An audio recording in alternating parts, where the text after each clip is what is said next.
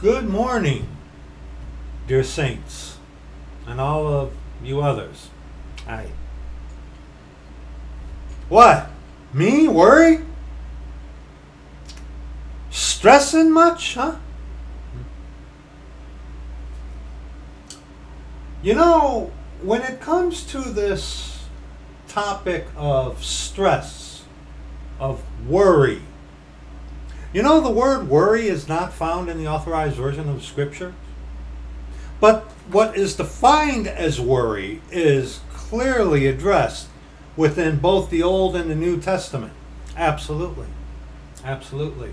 And we know from personal experience, and also with the communication that we have with other brethren and sisters, a lot of people, so many dear saints, are struggling right now. So many saints. Reading from 2 Corinthians chapter 7, just one verse. Verse 5, 2 Corinthians 7, verse 5.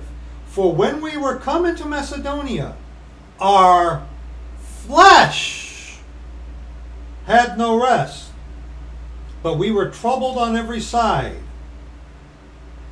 Without were fightings, within were fears. And of course, you go to 2 Corinthians chapter 1, right? 2 Corinthians chapter 1, verses 8 on to verse 10. For we would not, brethren, have you ignorant of our trouble which came to us in Asia, that we were pressed out of measure above strength, insomuch that we despaired even of life. But we had the sentence of death in ourselves. Why? That we should not trust in ourselves, but God which raiseth the dead. Amen. Hallelujah. Who delivered us from so great a death, and doth deliver, in whom we trust that he will yet deliver us. Verse 11. Ye also helping together by prayer for us.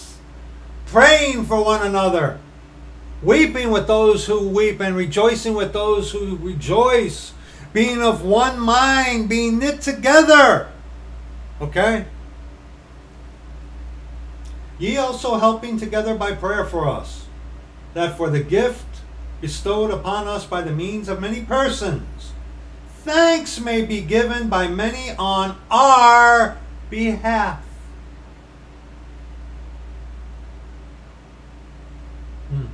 You know, our flesh causes us to worry. Our flesh causes us to stress. I asked the brother, my best friend, dear brother Alexander Hartley, I never really had given it much thought. Give me a scriptural word for worrying, stressing, without batting an eyelash. Fret. To fret. To fret. Fretting. Fret, fretting, fretted, fretteth. We're going to talk about that today. But first, I want to address this about worry. Number one, the word worry is not in the authorized version of the Scriptures. It is not. Okay? And neither is stress, I do believe. One moment, let me double check.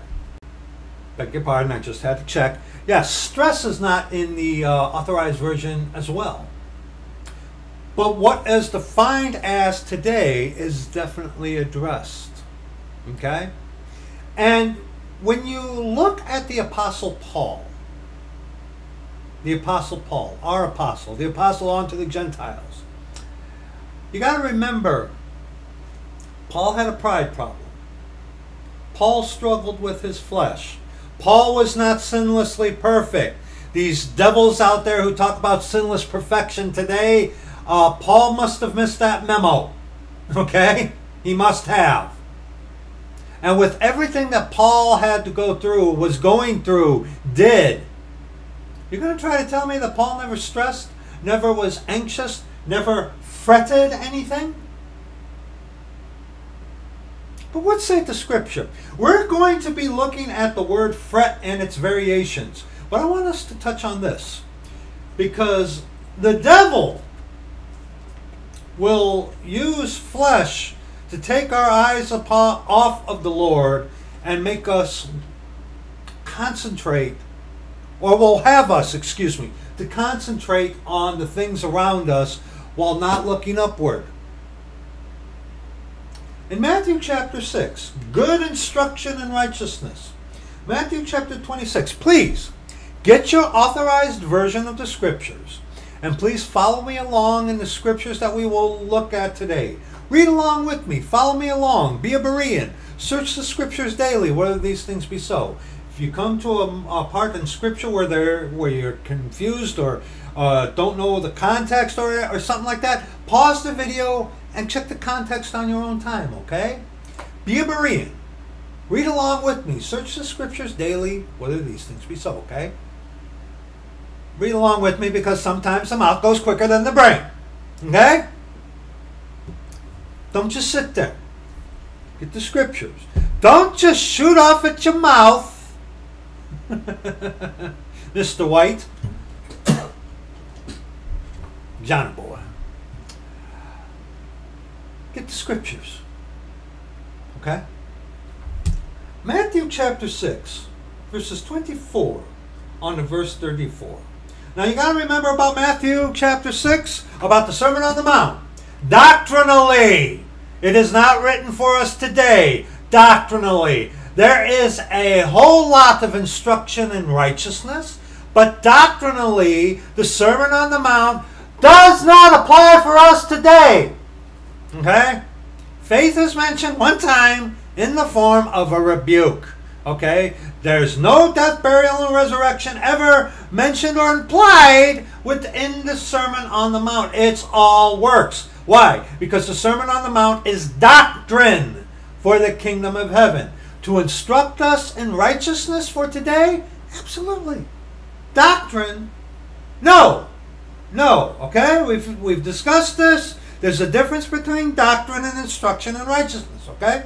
But knowing that, this is spoken of in context with the King, our Lord Jesus Christ, literally sitting on the throne at Jerusalem. Okay? So, Matthew chapter 6, verses 24 on to verse 34. No man can serve two masters, for either he will hate the one and love the other, or else he will hold to the one and despise the other. Ye cannot serve God and mammon. Mammon, most of us understand that to be the do-re-mi. Okay? Therefore I say unto you, take no thought for your life, what ye shall eat or what ye shall drink, nor yet for your body, what ye shall put on. Is not the life more than meat, and the body than raiment? Behold the fowls of the air, for they sow not, neither do they reap, nor gather into barns, yet your heavenly Father feedeth them. Are ye not much better than they? Verse 27.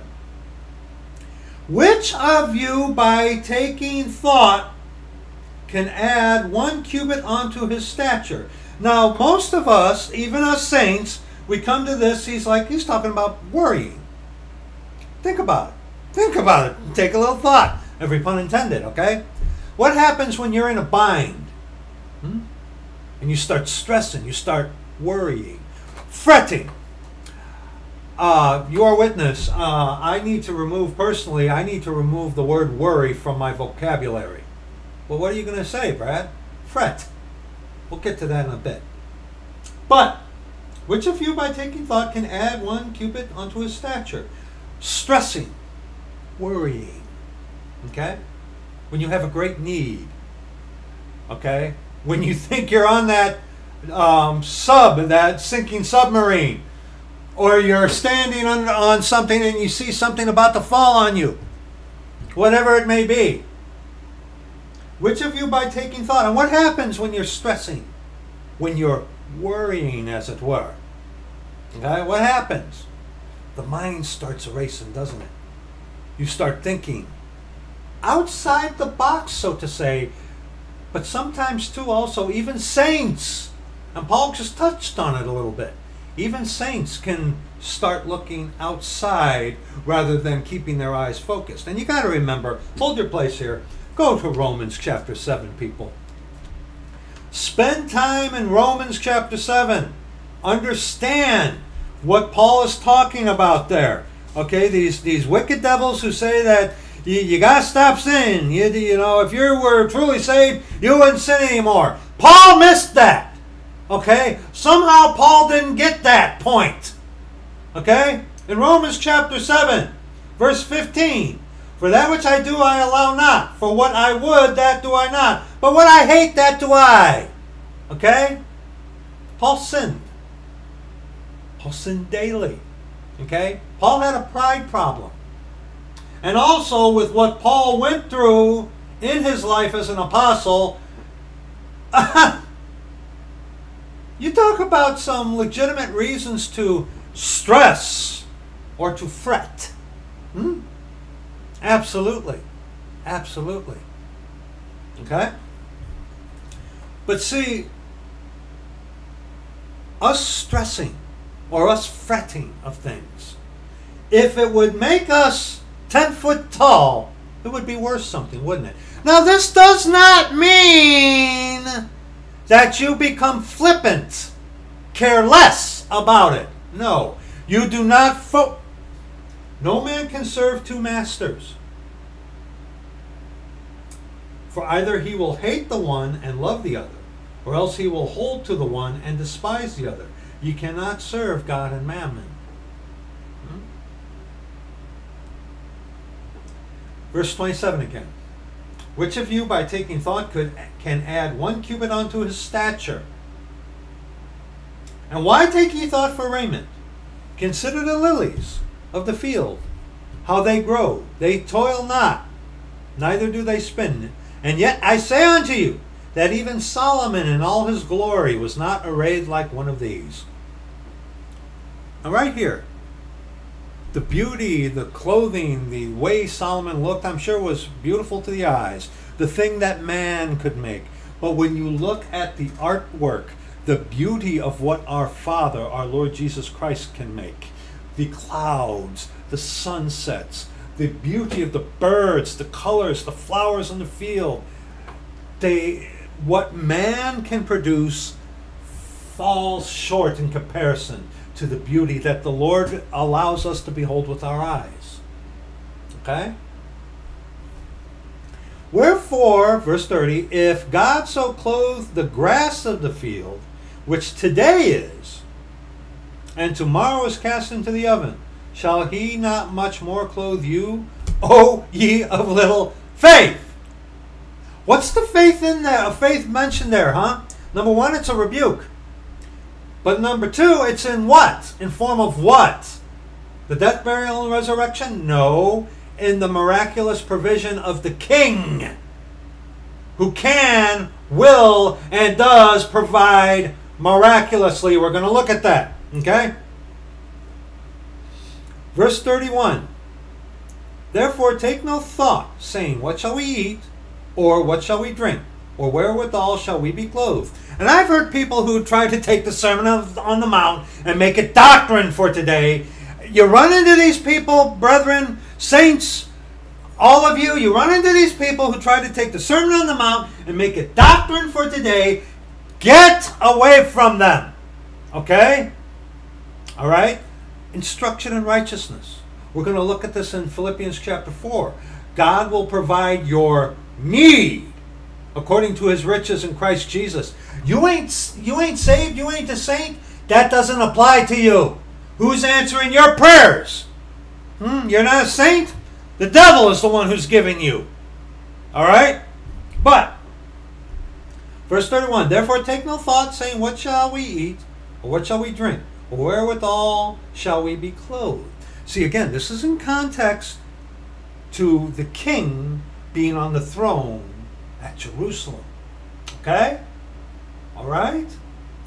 This does not mean for instruction in righteousness today that you be flippant or careless about it. No. Not at all. But your trust needs to be on the Lord. Okay? Be either on God or mammon. Which one is it?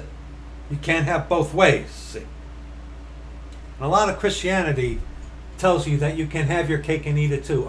No, that's not the way it works. Let's continue.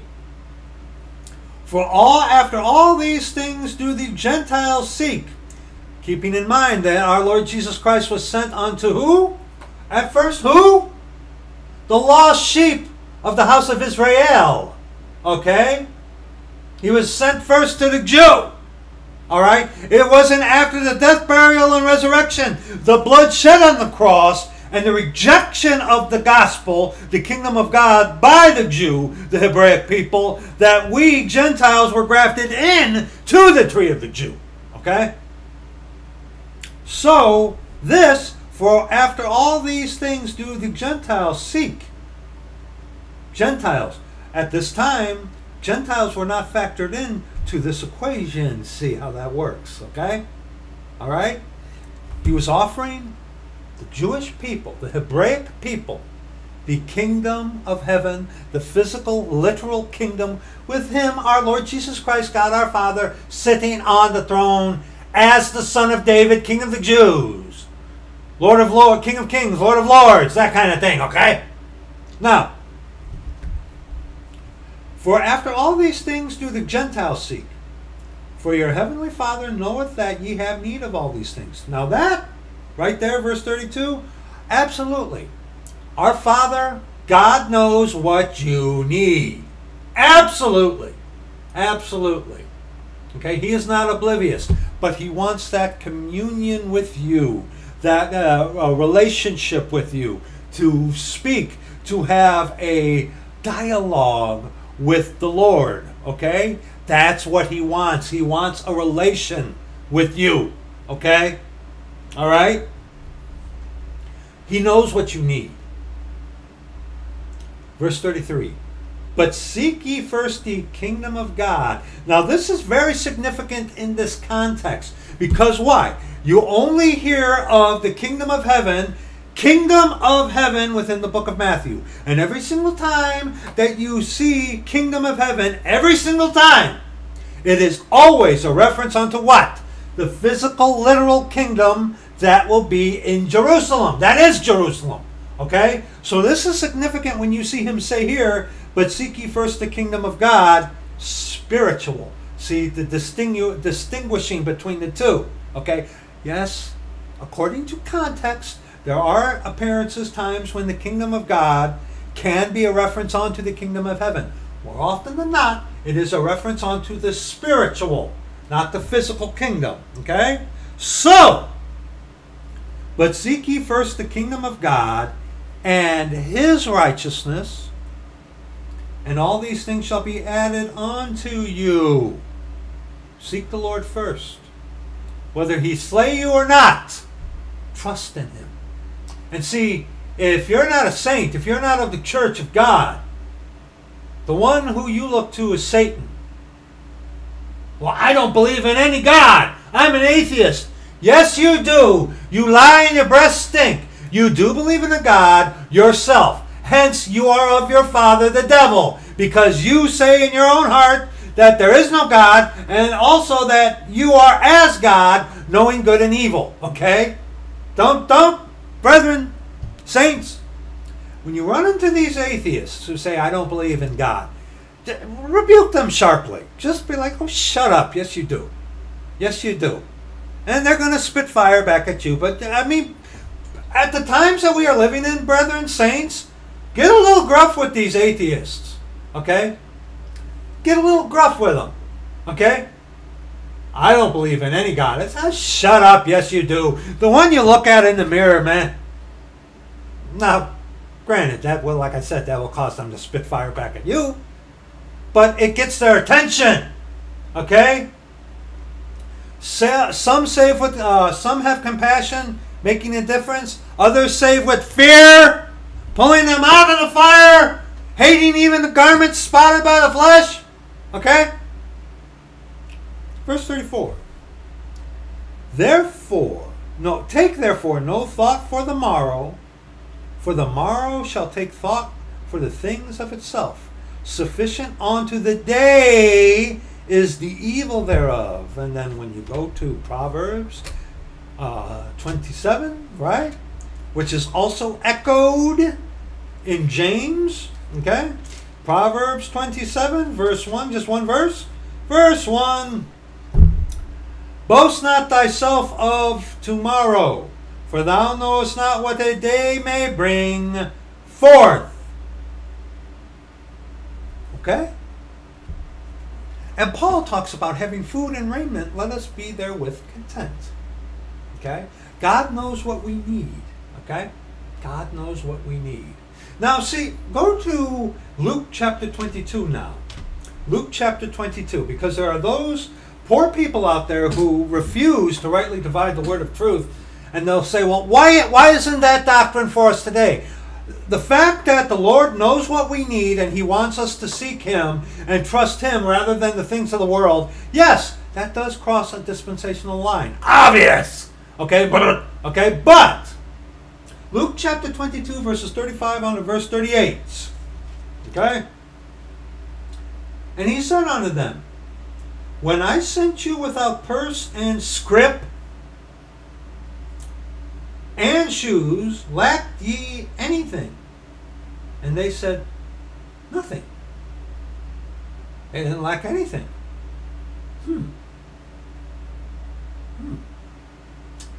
Then said He unto them, but now, he that hath a purse, let him take it, and likewise his scrip. And he that hath no sword, let him sell his garment and buy one. For I say unto you, that this that is written must yet be accomplished in me. And he was reckoned among the transgressors. For the things concerning me have an end. And they said, Lord, behold, here are 2 swords. And He said unto them, it is enough. What's happening here? You look at verse 35. When I sent you without purse and scrip and shoes, lacked ye anything? Hold your place here. Go to Mark chapter 8. Mark chapter 8. Okay? Mark chapter 8. What we are looking at is showing you that in Matthew 6, 24 on to 34, while instruction in righteousness for us today, doctrinally, it is in the context of the king being on the earth, miraculously providing for his people. Okay? Mark chapter 8, verses 14 on to verse 21. Now the disciples had forgotten to take bread, neither had they in the ship with them more than 1 loaf. And He charged them, saying, take heed, beware of the leaven of the Pharisees and of the leaven of Herod. And they reasoned among themselves, saying, it is because we have no bread.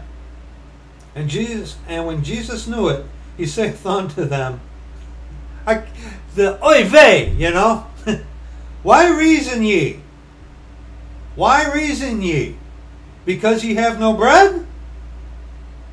Perceive ye not yet, neither understand? Have ye your heart yet hardened? Having eyes see ye not, and having ears hear ye not, and do ye not remember? When I break the 5 loaves among 5,000, how many baskets full of fragments took ye up? They said unto him, 12. And when the 7 among 4,000, how many baskets full of fragments took ye up? And they said, 7.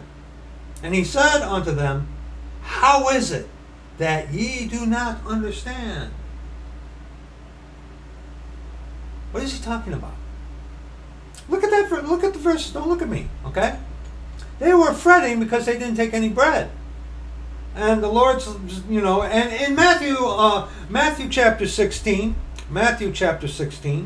okay, the same thing is basically said, okay. We will start at verse 6, okay. 6 on to verse 12. I know in the notes I sent you guys it was 1 on to verse 12. You can go ahead and read verses 1 on to verse 12 if you want. Okay? Then Jesus said unto them, Take heed and beware of the leaven of the Pharisees and of the Sadducees. And they reasoned among themselves, took thought, saying, It is because we have no bread. Which when Jesus perceived, he said unto them, O ye of little faith. There it is again. As in Matthew chapter 6. What was the faith therein? Their king as king to provide for them miraculously. Okay? Okay? You with me? O ye of little faith, why reason ye among yourselves because ye have brought no bread? Do ye not yet understand, neither remember the 5 loaves of the 5,000 and how many baskets ye took up? Neither the 7 loaves of the 4,000 and how many baskets ye took up? How is it that ye do not understand that I spake it not to you concerning bread, that ye should beware of the leaven of the Pharisees and of the Sadducees? Then understood they how that he bade them not beware of the leaven of bread, but of the doctrine of the Pharisees and of the Sadducees. Okay? See, the whole point here, go back to Mark chapter 8. Okay? Go back to Mark chapter 8. Look at verse 21 again. And he said unto them, How is it that ye do not understand? And then back in Luke chapter 22, he says in verse 35, And he said unto them, When I sent you without person, scrip, and shoes, lacked ye anything? And they said nothing. Here's what he's talking about, okay? The thing that we looked at in Matthew chapter 6, the Sermon on the Mount, was in context to the king being on the earth who can, will, and does provide miraculously for his people. Okay? All right? You have to understand that. Our instruction in righteousness is we do as the Lord commands us for today, doctrinally in this dispensation, while reading the Old Testament, of course, because all things that were written for a time were written for our learning, that we through patience and comfort of the Scriptures might have hope, okay? But our instruction in righteousness is to remember what? That God will provide for his own according to our need, not our greed. Okay? The Lord knows what we need. Okay? Today in this dispensation, you come to the Lord on his terms. He saves you. You are sealed with the Holy Ghost. The Lord is that Spirit. Once saved, always saved, sealed until the day of redemption. He lives within you. Okay? He is not oblivious to what you need.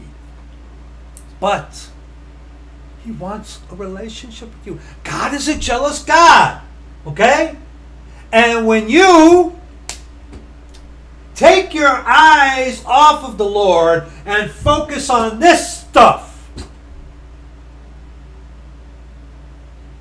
the relationship between the two of you can wax faint.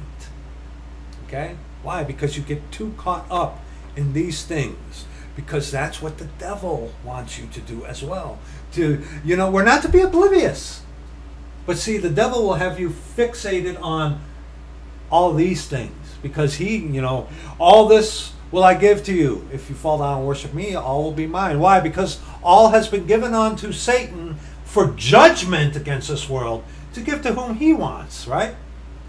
So naturally, Satan, who is all about flesh, okay, Matthew chapter 16 again, where he's like, Get thee behind me, Satan, for thou savorest not the things that be of God, but the things that be of man. Okay? See, if Satan can get us saints fixated on the things of this life, more so than with him. Okay? Comprende? But, now see also what happened. The death, burial, and resurrection. Okay? New dispensation came in. The dispensation that we are currently in, which salvation is by grace through faith. The kingdom of heaven is all works. When Jesus Christ was alive, walking on the earth as the Lamb, okay? Alright? The law was still binding. Okay? With no eternal security under the law. Alright? You understand? So, you read Ephesians chapter 3, verses 1 and verse 7. Read that on your own time, okay?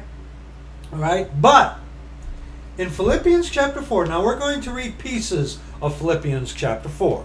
And these Christians today have tried to make trivial these truths because they turn it to make you the object of all things, when it is the Lord that is to be who we pay all our homage and all our attention on to.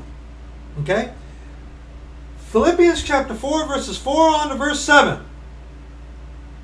Rejoice in the Lord always. Whether he slay me or not, yet will I trust in him. Okay? That's in Job. Hold your place there. Job chapter 13. Job chapter 13. Just one verse, verse 15. Okay? And we talked about this recently as well. Okay? Job 13, verse 15. Though he slay me, yet will I trust in him. He knows what's best. God is a jealous God. Okay? But I will maintain mine own ways before him. Okay? Philippians chapter 4, verses 4 and verse 7. Rejoice in the Lord always. And again I say rejoice. Let your moderation be known unto all men. The Lord is at hand. Be careful for nothing. Note it says careful, not careless. Okay? But in everything, by prayer and supplication with thanksgiving, let your requests be made known unto God. And of course, in Proverbs chapter 3, okay? Hold your place here. Proverbs chapter 3. Proverbs chapter 3, or Proverbs, whatever you want to, okay? Proverbs chapter 3. 5 and 6. 5 and 7. 5 on to verse 7. Trust in the Lord with all thine heart, and lean not unto thine own understanding. In all thy ways acknowledge him, and he shall direct thy paths. Be careful for nothing, but in everything by prayer and supplication with thanksgiving, let your requests be made known unto God. Okay? Verse 7 in Proverbs 3. Be not wise in thine own eyes, fear the Lord, and depart from evil. Verse 7 in Philippians 4. And the peace of God, which passeth all understanding, shall keep your hearts and mind through Christ Jesus. Because why? This is not it.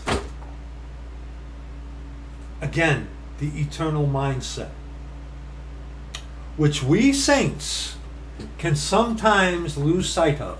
Paul even did, even though Paul was extraordinarily eternally minded. But yet, by the things he went through, of course he fretted. Of course he was under duress, under great strain. Of course he was. Of course he was. Okay? Skipping a little, 11 on to verse 13.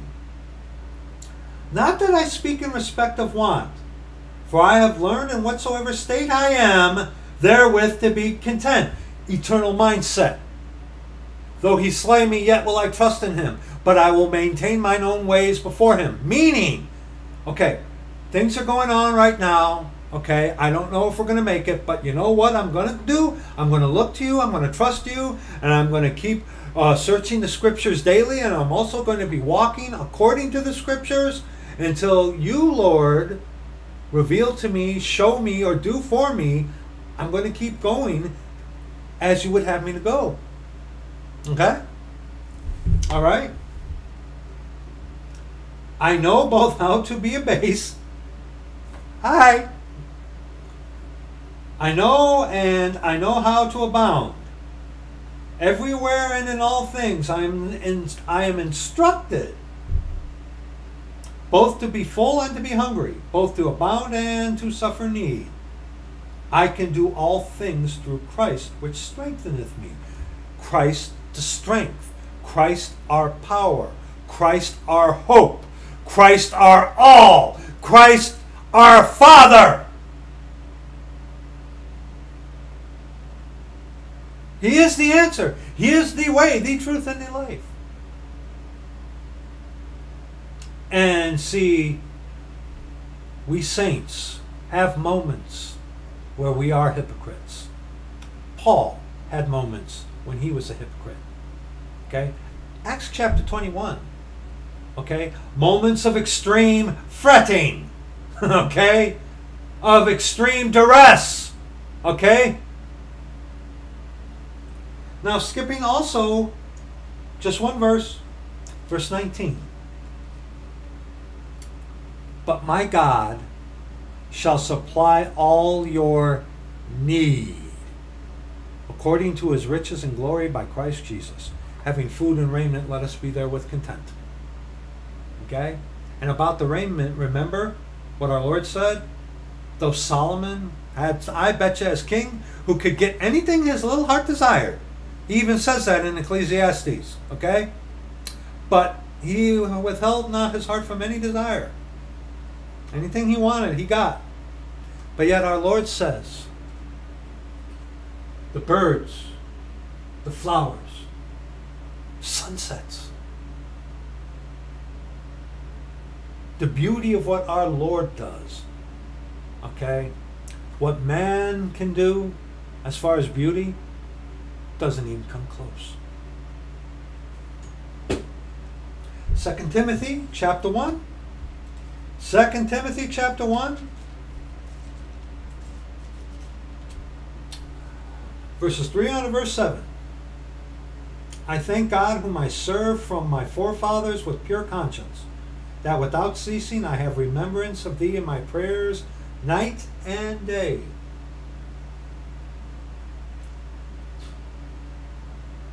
That's us. We pray for the brethren. We pray for our brethren night and day. Do you pray for the brethren night and day?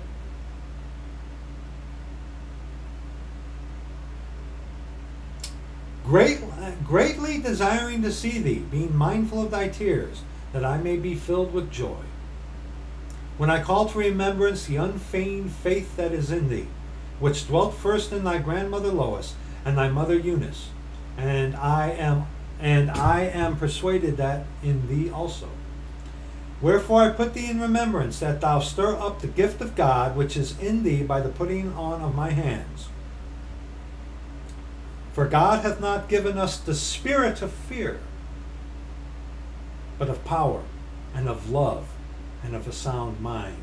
And when you start fretting, okay, when you start fretting, when stress gets to you, when you allow it to be such, not being oblivious or flippant, but having it in its proper proportion, but also realizing that to be absent from the body is to be present with the Lord. Recently, we went through a lot of this. And we asked for prayer. And many of you did pray, and have prayed, and are praying. You know, how can the poor help fellow poor saints overseas? Pray for them. How can you help a brother who you cannot see yet, or don't have the means to go there yet? Pray for them. Pray for them. Okay? And of course, Romans 8. Romans 8. Romans chapter 8. Verses 28 on to verse 31. And we know that all things work together for good to them that love God, to them who are the called according to his promise, who are the called according to his promise. Calvinists come to that and say elect and not. No. God is a God who chooses. Okay? All right? Excuse me. Writing that down for a link in the description box. God chooses the way of salvation for the dispensation. Okay? God chose the way of the cross. He elected, you could say, the way of the cross. And when you go the way of the cross, the way that our Lord Jesus Christ prescribed for us, then are you the called. Then you are the elect, because you go the elect way that he has chosen. You don't boot the door out of the way and climb up some other way. Okay? All right? Many people say that they love God, but they boot the door and climb up some other way. Why? Because, that brokenness and contrition and fear of the Lord, scriptural repentance, that's just too hard. That's a work. Don't worry. Just believe and receive. Okay? For whom he did foreknow, he also did predestinate to be conformed to the image of his Son, that he might be the firstborn among many brethren. Again, the Calvinist stuff, Calvinist video that we did, rebuking Calvinism, will be for you in the description box. Okay? For whom he did foreknow, he also did predestinate to be conformed to the image of his Son, that he might be the firstborn among many brethren. Moreover, whom he did predestinate, them he also called. And whom he called, them he also justified. And whom he justified, them he also glorified. What are we reading? On the 31. What shall we then say to these things? If God be for us, who can be against us? And see, Satan and his angels, his ministers of righteousness, will want to divert your attention and have it fixated on the things of this world. Like Peter. The Lord said, come to me, walk on the water. And Peter started walking, and then the wind was boisterous. Okay, boisterous wind. Okay. Sorry, we're writing this down so I don't forget. A boisterous wind. He got distracted by the wind, took his eyes off, and started to sink. He didn't plummet. Okay? All right, and of course, 2 Corinthians chapter 5. 2 Corinthians chapter 5, verses 4 on to verse 8. These distractions. How does God distract people? In whom the God of this world hath blinded the minds of them which believe not, lest the light of the glorious gospel of Christ, who is the image of God, should shine unto them. For we preach not ourselves, but Christ Jesus the Lord, and ourselves your servants for Jesus' sake. For God, who commanded the light to shine out of darkness, hath shined in our hearts, to give the light of the knowledge of the glory of God in the face of Jesus Christ. But we have this treasure in earthen vessels. Jesus lives within you. The Holy Ghost, the Lord is that Spirit, sealed until the day of redemption. That the excellency of the power may be of God and not of us. And see, Satan wants to twist that. Okay? We are troubled on every side, yet not distressed. We are perplexed, but not in despair. Let's keep reading. Persecuted, but not forsaken. Cast down, but not destroyed. Always bearing about in the body the dying of the Lord Jesus, that the life also of Jesus might be made manifest in our body. Okay? And see, Satan wants to distract you. And so many people get blinded by the little g god of this world.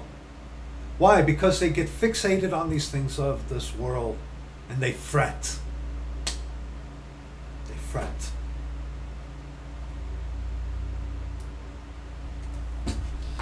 In Philippians chapter 1, go to Philippians chapter 1. I know we haven't even gotten to fret yet, but wanted to address this because we're not going to get ahead of ourselves. Let's just go to Philippians chapter 1. We want verses 20 on to verse 24. According to my earnest expectation and my hope, that in nothing I shall be ashamed, but that with all boldness, as always, so now also Christ shall be magnified in my body, whether it be by life or death. For to me to live is Christ, and to die is gain. Remember, eternal mindset. But if I live in the flesh, this is the fruit of my labor. Yet what I choose I wot not. For I am in a strait betwixt two, having a desire to depart, and to be with Christ, which is far better. Nevertheless, to abide in the flesh is more needful for you. We can tend to get real selfish, can't we? Hey, let's be honest, brethren. Sisters, come on. We wanted to get out of here 10 minutes ago. We wanted to hear, come up hither 10 minutes ago. But like I've told you, I am one who believes that if God doesn't have a purpose for you, saint, then you wouldn't be here.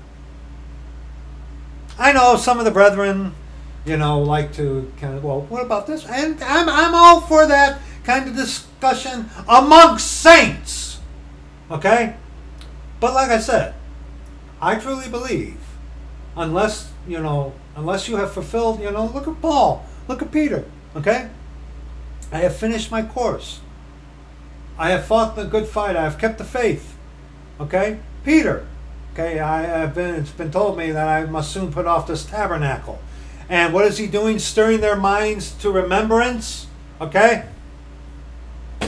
I truly believe that unless you have fulfilled the purpose that the Lord has for you, you're here. You're here. And those of you, dear brethren, it's like, why am I here? What am I doing? Okay, remember that story about the guy who was carrying 2 buckets of water on his shoulders, going up the hill. He started at the bottom with full water, and then by the time he got up to the hill, they were all empty. And he's like, Lord, what am I doing? I'm wasting my time here. I start out at the bottom of the hill with buckets full of water. By the time I get up there, what am I doing? What's the point? The Lord's like, hey, you know how those things were on your shoulders on either side? Look at your path that you were walking on either side of you. Look on either side where the buckets were. And the guy noticed, there were holes in the bucket, obviously. But what he didn't notice was on the sides, as he was carrying those buckets of water, all kinds of beautiful flowers and vegetation, and all the bees were there, and all kinds of beauty sprung up. While all the while he thought his time was being wasted, because he started out at the bottom of the hill with buckets with no water, with water in them to the full, and then he gets up and there's no water in them. It's like, what am I doing? You don't know how the Lord is using you, saint. You don't know. Who knows what kind of stuff you have watered with your mere presence somewhere? You don't know. You don't know. Okay? Being amongst other, you go to the gas station or the grocery store to get a gallon of milk or whatever. Okay? Why am I here? What's the point? What's the point? You don't know how the Lord is using you. Okay? And like Paul said, nevertheless, to abide in the flesh is more needful for you. We can get selfish about it, can't we, brethren? We can get selfish. And I got to tell you from experience, when you start fretting, you fret about these things. What's the focus? You are the Lord. Hey, look, see? Fret. Now we're getting to it. Fret. I forget the variation. We're going to look at every variation of the word fret. It's fret, fretting, fretted, and fretteth. Fret in the singular appears 7 times. Fretting, I think 3. Fretted and fretteth, I think, appeared just once. Not that many times. We're going to look at every appearance of fret in the scriptures. Here's the interesting thing. Fret, fretting, fretted, and fretteth. They're all Old Testament words. I found that very interesting. I found that very, very interesting. I liken it a little onto backsliding. Like, how so, Brad? Backsliding is an Old Testament term. Backsliding was a term for Israel specifically when they would fall and go away from the Lord. Backsliding in a dispensation where eternal security wasn't there. Backsliding today we liken onto people who get out of fellowship. The word backsliding does not appear in the New Testament. But we got Romans 7. We have 1st and 2nd Corinthians about saints who mess up. Okay? All right? Backsliding is an Old Testament term. Okay? In context of Israel falling from their father. Okay? From the Lord. Okay? Fretting, fretted, fretteth also appears only in the Old Testament. But as we have seen, the concept of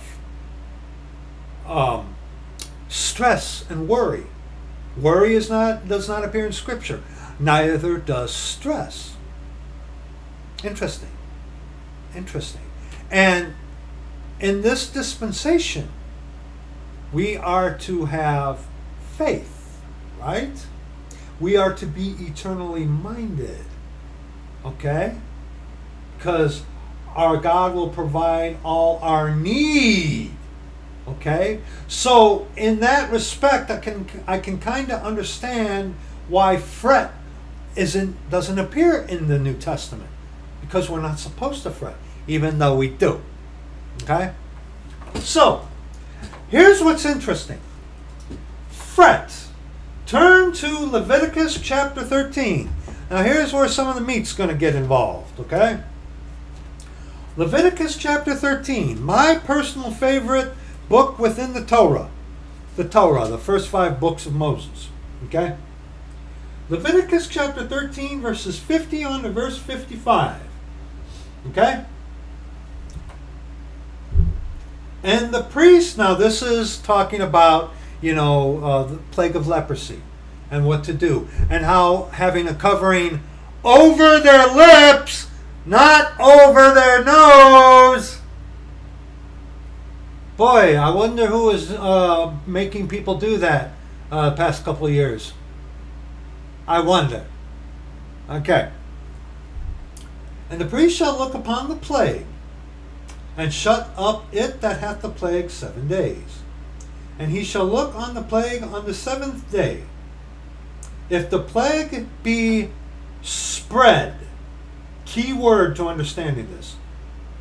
If the plague be spread in the garment, either in the warp or in the woof, or in the skin, or in any work that is made of skin, the plague is a fretting leprosy. It is unclean. Now, obviously, this is talking about leprosy in a garment. But notice this, okay? Notice verse 51. And he shall look on the plague on the 7th day. If the plague be spread in the garment, either in the warp or in the woof, or in a skin. Fleshly. Or in any work that is made of skin. The plague is a fretting, spreading leprosy. It is unclean. And Satan wants us to take our eyes off of the Lord, the boisterous wind, and concentrate on the things of this world. We are not to be oblivious, but the world and worldly things and the cares of this life are not to be what motivates us. Serving the Lord, that's what motivates us. Ought to be. Okay? So we see this thing of spreading. The fruit of fretting. The fruits of fretting. Okay? He shall therefore burn that garment, whether warp or woof, in woolen or in linen, or anything of skin, wherein the plague is. For it is a fretting, spreading leprosy. It shall be burnt in the fire. So one of the aspects, one of the fruit of fretting, to fret, is what? It starts what? It starts to spread. What happens when we start to fret? When we start to worry or stress? It doesn't stay in one spot. It spreads to many aspects of our daily walk. It affects our stressing about things can actually, and there is scientific evidence to prove this, stress can be detrimental to your health. Absolutely it can.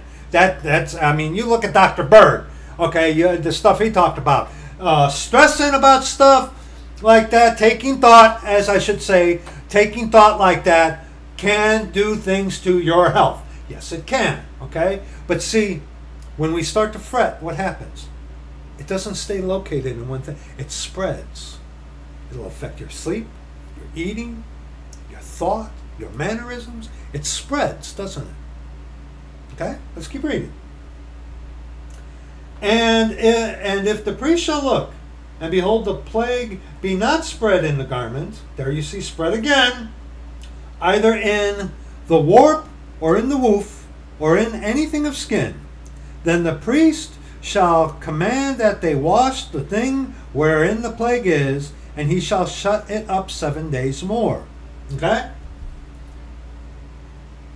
And the priest shall look on the plague, after that it is washed, and behold, if the plague have not changed his color, and the plague be not spread, okay, fretting, spreading, it is unclean.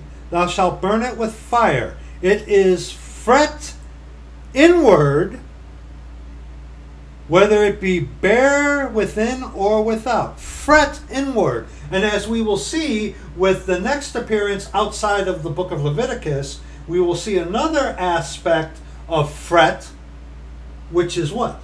Grieved and grief. Okay? So first, let's stay here where we're at. We see that fretting is to spread. Fretting, spread. Fret singular. It is a fret inward. It is a grief inward. We'll look at that with the next appearance, okay? But now, while in Leviticus 14, 39 on to verse 44. And the priest shall come again the 7th day, and shall look, and behold, if the plague be spread, there we see spread again, in the walls of the house. Plague of leprosy in a house, okay?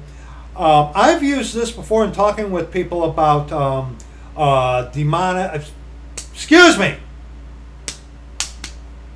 me, devil activity in a house, okay? But that's a different subject, okay? And the priest shall come again the 7th day, and shall look, and behold, if the plague be spread in the walls of the house.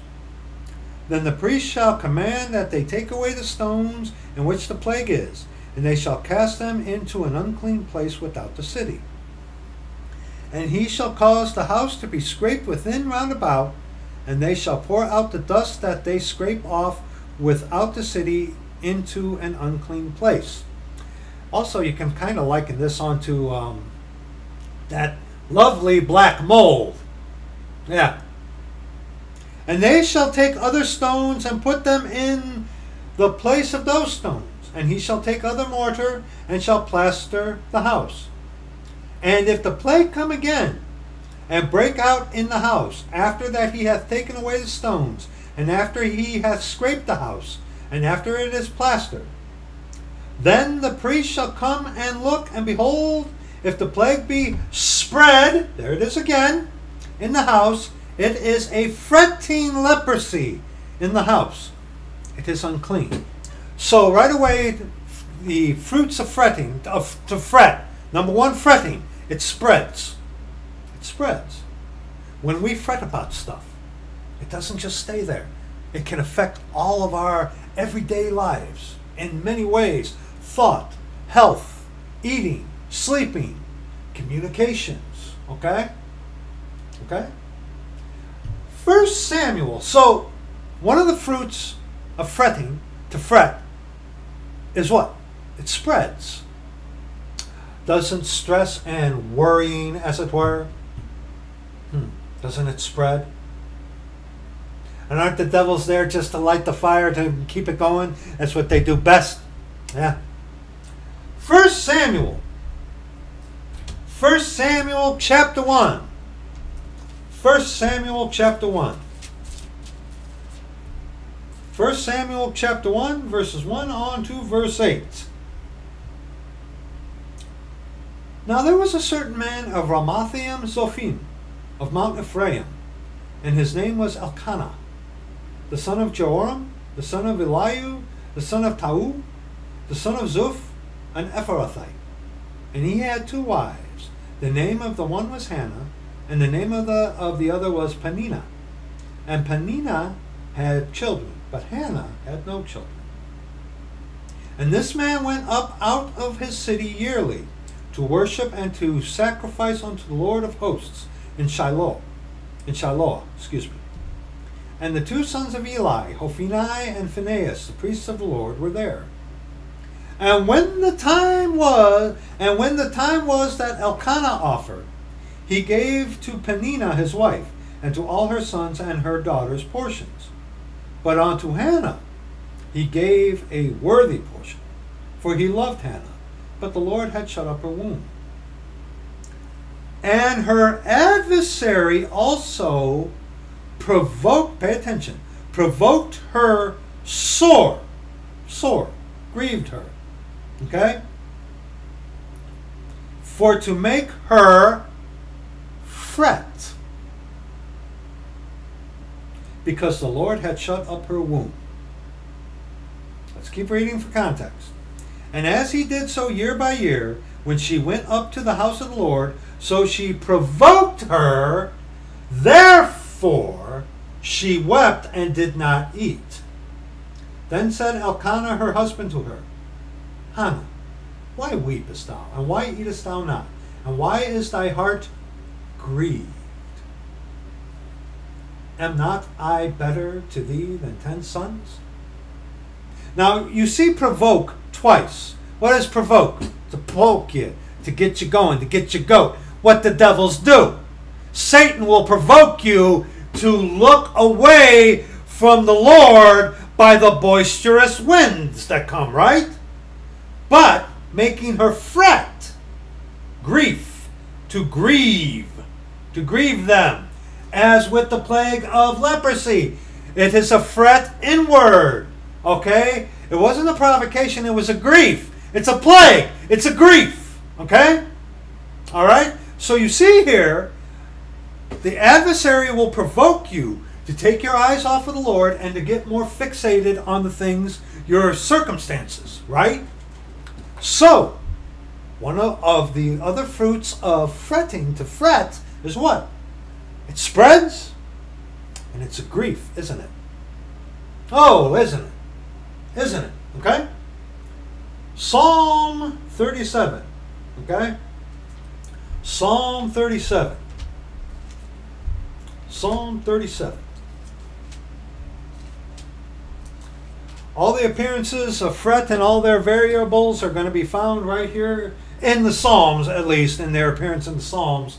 In Psalm 37, verses 1 on to verse 9. Now, fretting, fretted.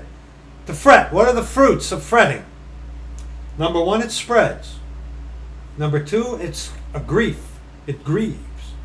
Number 3, Psalm 37, verses 1 on to verse 9. Fret not thyself because of evildoers, neither be thou envious against the workers of iniquity. Our dear brother Alexander Hartley did an incredible video on comparing envy and jealousy. They're not the same thing, okay? They are 2 different things, all right? Lord willing, I will find that, or he will, and I will put it in the description box, or he will put it in the comment section, okay? Fret not thyself because of evildoers, neither be thou envious against the workers of iniquity. For they shall soon be cut down like the grass, and wither as the green herb. Trust in the Lord and do good, so shalt thou dwell in the land, and verily thou shalt be fed. Beg your pardon, I had a massive sneeze come on. Okay? Look at verse 3 there. Trust in the Lord and do good, so shalt thou dwell in the land, and verily thou shalt be fed. But my God shall provide all your need in his riches in Christ Jesus. Seek ye first the kingdom of God and his righteousness. Okay? Okay? Verse 4. Delight thyself also in the Lord, and he shall give thee the desires of thine heart. And the desires of your heart that are according to his will. You read about that in 1 John chapter 5, okay? Because these Christians and a lot of these devils will say, well, whatever your heart wants, make sure you just go to God and he'll give you. No, okay? He will provide your need, not your greed. You go to the Lord because you just want a Rolls Royce or something like that. No, no, no, no, no. It's according to his desire. If your desires match his desires, you're on good standing. When it's just to glorify you, no. Okay? Commit thy way unto the Lord. Trust also in him, and he shall bring it to pass. And he shall bring forth thy righteousness as the light, and thy judgment as the noonday. Rest in the Lord, and wait patiently for him. Fret not thyself because of him who prospereth in his way, because of the man who bringeth wicked devices to pass. Okay? Cease from anger and forsake wrath. Fret not thyself in any wise to do evil. Oh boy. And verse 9. For evildoers shall be cut off, but those that wait upon the Lord, they shall inherit the earth. Now, what do we see here about fret? Number 1, verse 1. Fret not thyself because of evildoers, neither be thou envious against the workers of iniquity. Envy. It can cause envy. Hold your place here and look at Psalm 49. Look at Psalm 49. Okay? Let me see. Psalm 49. Let me see.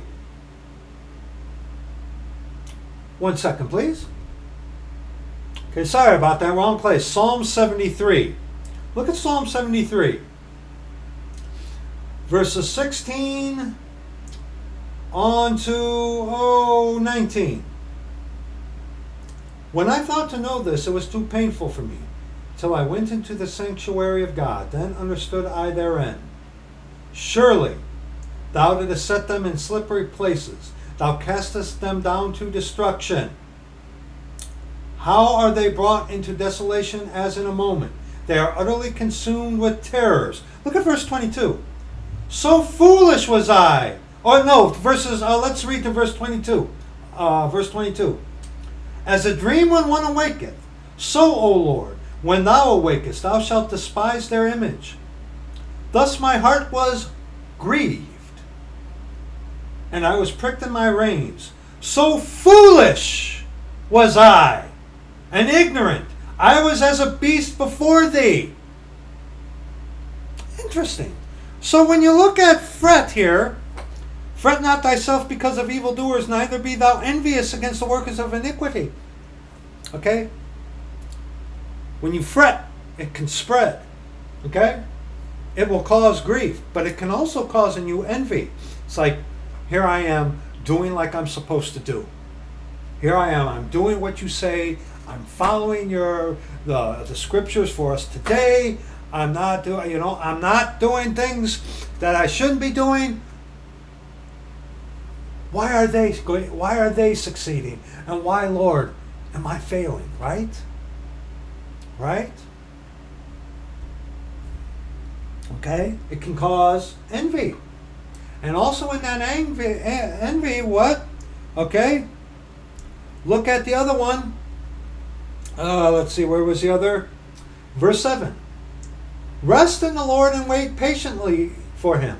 Fret not thyself because of him who prospereth in his way, because of the man who bringeth wicked devices to pass. Cease from anger and forsake wrath. Fret not thyself in any wise to do evil. Okay? So, again, to fret. It can spread. It's a grief. But it can also cause in one envy. And also in that envy, it can cause anger and wrath.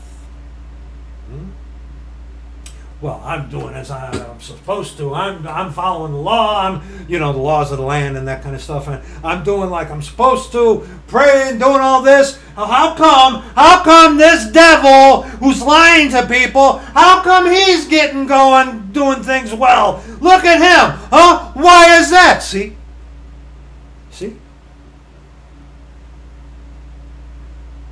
To fret. It spreads. It's a grief.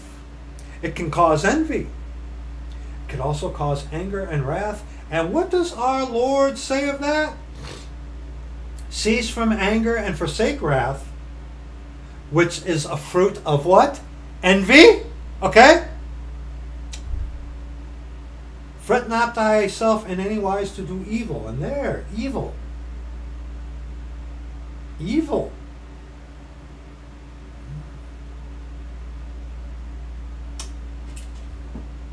And also now, Ecclesiastes 7, just one verse, Ecclesiastes 7, one verse, verse 9, Ecclesiastes 7:9, okay? Be not hasty in thy spirit to be angry, for anger resteth in the bosom of fools. When you're fretting, it spreads, okay? It can cause you great grief. It can make you envious. Read Psalm 73, okay? Talks about it pretty good, okay? But in that envy, it can make you angry and wrathful, which the Lord equates to being evil. And right here, be not hasty in thy spirit to be angry, for anger resteth in the bosom of fools. The fool says in his heart there is no God. Okay? All right? And also, while we're on this, Matthew chapter 5, verse 22. Matthew chapter 5, verse 22.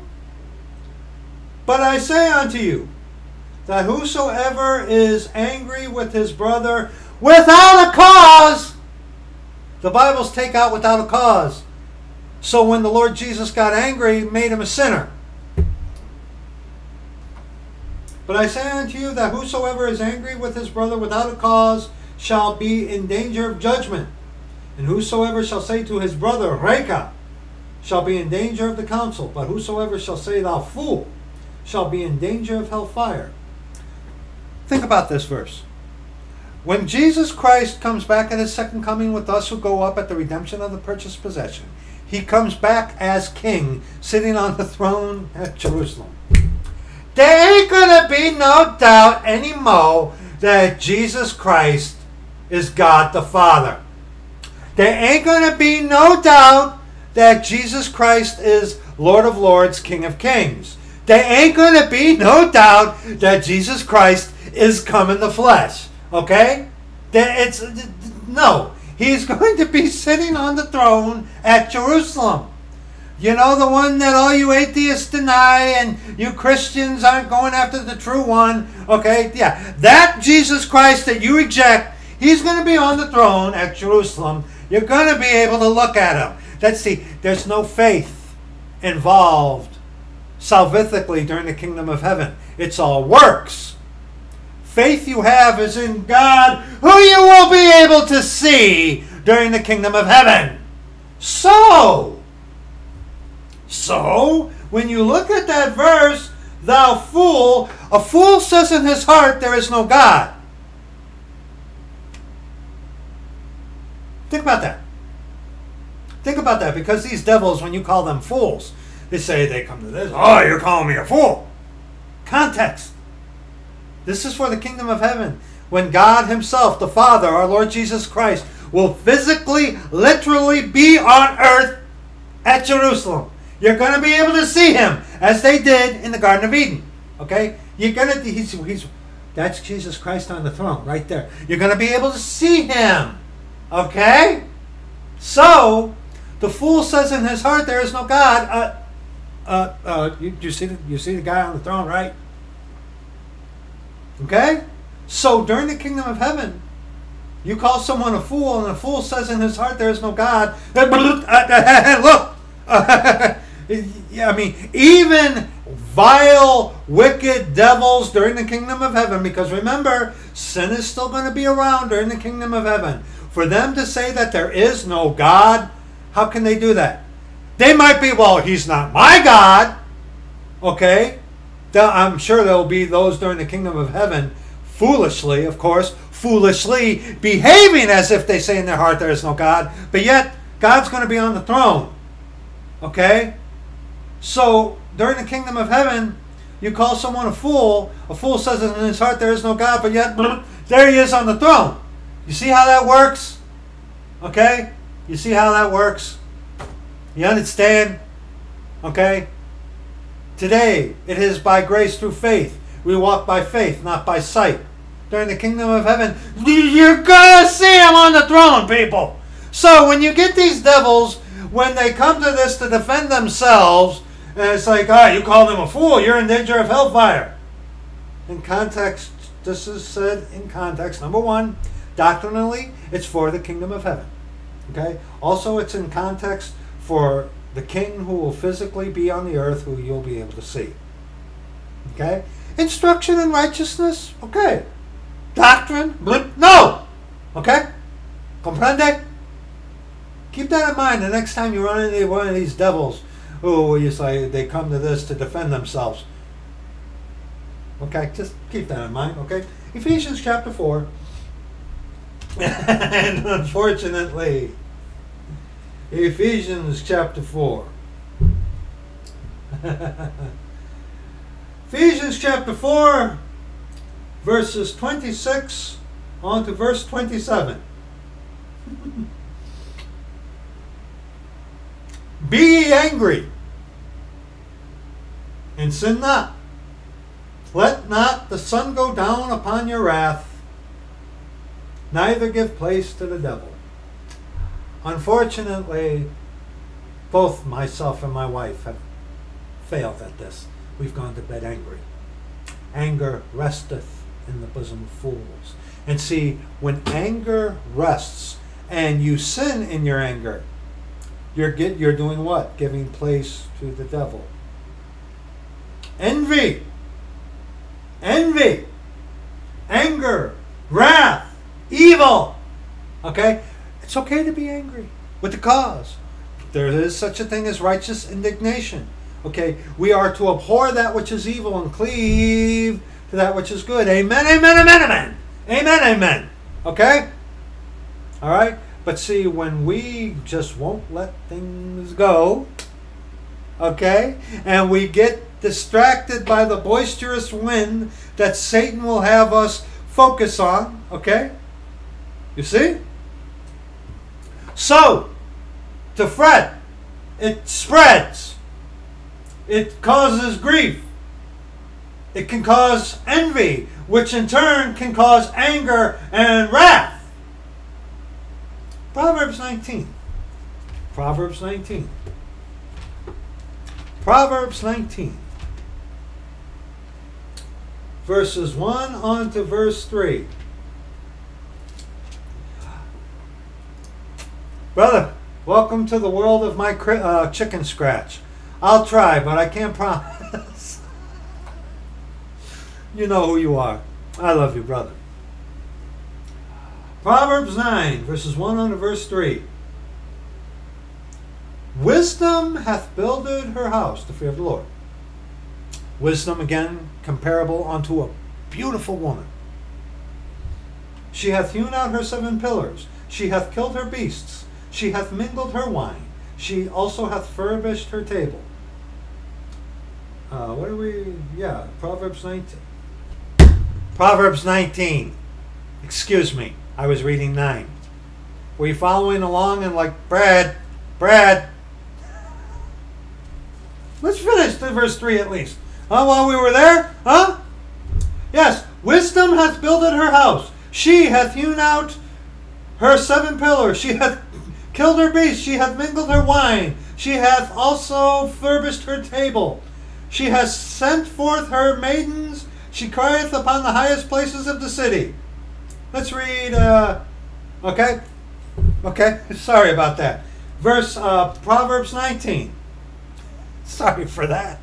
See, that's why you got to read along, because sometimes the mouth will go quicker than the brain, and I just read 9 instead of 19. And if you were following along, you're like, Brad. So, excuse me. Proverbs 19. Yeah. And there are those out there who accuse me of thinking that I'm this, sinless, perfect, without fault, or mistake-free individual. Yeah. Better is the poor that walketh in his integrity than he that is perverse in his lips and is a fool. Also that the soul be without knowledge, it is not good. And he that hasteth with his feet sinneth. The foolishness of man perverteth his way, and his heart fretteth against the Lord. So in this context, fretteth against the Lord. Look at those verses. Okay? We see fool, and the soul without knowledge, it is not good. And he that hasteth with his feet sinneth. Hasteth. Okay? And remember our Lord talks about, if your eye offend thee, pluck it out. If your hand offend thee, cut it off. If thy foot offend thee, cut it off. About not putting wicked things before your eyes, not touching things that you shouldn't touch, not going to places that you shouldn't go to. Okay? That kind of thing. So, in this context, fretteth against the Lord. How many times do we see this is a reference unto being foolish, isn't it? Because Psalm 14, 1 through 3, Psalm 14, 1 through 3, Psalm 14, 1 through 3. The fool has said in his heart, there is no God. They are corrupt. They have done abominable works. There is none that doeth good. The Lord looketh down from heaven upon the children of men to see if there were any that did understand and seek God. They are all gone aside. They are all together become filthy. There is none that doeth good, no, not one. And that is echoed, of course, in Romans chapter 3, verses 10 on to verse 18 specifically, which the easy believism devil, heretics, scoundrels conveniently like to skip over. And of course, Psalm 53, again, Psalm 53, verses 1 on to verse 3. The fool has said in his heart, there is no God. Corrupt are they, and have done abominable iniquity. There is none that doeth good. God looked down from heaven upon the children of men to see if there were any that did understand, that did seek God. Every one of them is gone back. They are all together become filthy. There is none that doeth good, no, not one. Let's read verse 4. Have the workers of iniquity no knowledge? Oh, they have a knowledge, they have a wisdom that is earthly, sensual, devilish. Have the workers of iniquity no knowledge, who eat up my people as they eat bread? They have not called upon God. There were they in great fear where no fear was. We're not to fear man. We're not to fear the things of this world. The fear of man bringeth a snare, but whoso putteth his trust in the Lord will be safe. And see, it's the fear of man that John addresses in 1 John, not the fear of the Lord. Okay? And God hath not given us the spirit of fear, but of love and of power and of a sound mind. There were they in great fear, where no fear was. For God hath scattered the bones of him that encampeth against thee. Thou hast put them to shame, because God hath despised them. Oh, that the salvation of Israel were come out of Zion, when God bringeth back the captivity of his people. Jacob shall rejoice, and Israel shall be glad. So, this thing of fretteth, fretting. What do we see here in Proverbs 19? Better is the poor that walketh in his integrity than he that is perverse in his lips and is a fool, who says in his heart there is no God. Also that the soul be without knowledge, it is not good, and he that hasteth with his feet sinneth. When I was that in John, when thou seest a thief, thou consentest, and be partakers with the adulterers. You know, you boot the door out of the way and climb up some other way.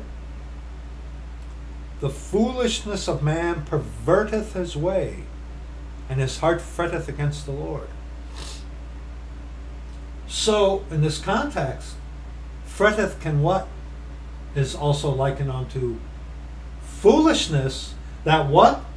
Is perverse and perverteth. So, fretting, to fret, okay? It spreads. It causes grief. It can cause envy, which causes anger and wrath, which our Lord calls evil. It's likened unto foolishness, and it is perverse and perverteth. Because think about it. When you're fretting about things that you can't control, your mind starts erasing. It spreads all over. It grieves you. You can get envious about others doing better who are doing wickedly and you're not. And you can start to think foolishly. Behave foolishly. And that will pervert your way. And is perverse. Proverbs 24, verses 17 on to verse 20. And this is just a reiteration of envy. Okay? Proverbs 24, verses 17 on to 20. Rejoice not when thine enemy falleth, let not thine heart be glad when he stumbleth, lest the Lord see it, and it displease him, and he turn away his wrath from him. Fret not thyself because of evil men, neither be thou envious at the wicked. There, envious tied in again with fret. Obvious, okay? For there shall be no reward to the evil man. The candle of the wicked shall be put out.